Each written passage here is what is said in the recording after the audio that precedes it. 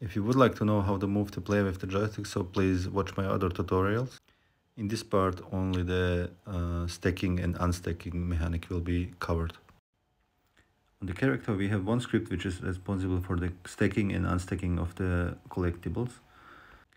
The script is just checking, are we entering a trigger area where the drop location is, and unstack our collected items, and also unlock the area to unlock new items there.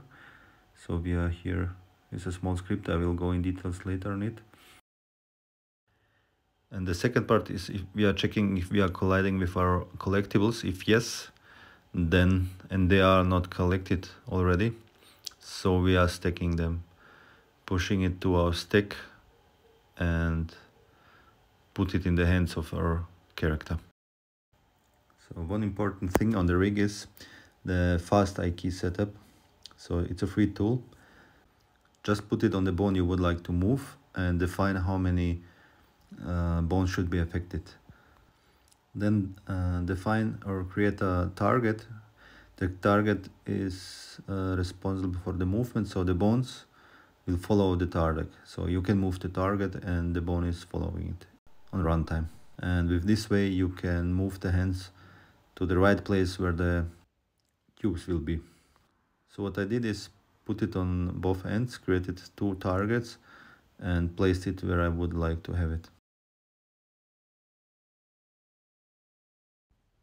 Now if we move to our collectible, so it's just a box with a trigger collider, define the money tag and edit a simple script where we just can mark is it collected or not.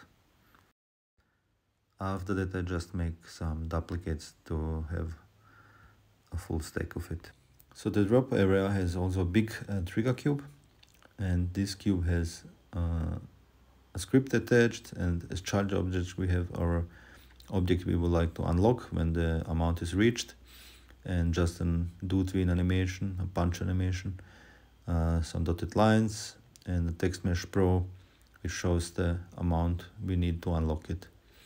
So on the script, after we have defined the amount we have unlocked, when the amount is reached, we just activate our item and the do tween animation is fired automatically.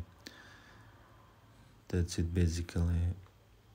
And this script is called from our player script each time we enter that trigger area. So the link to the project will be in the description, and I hope it helps you. See you in the next one.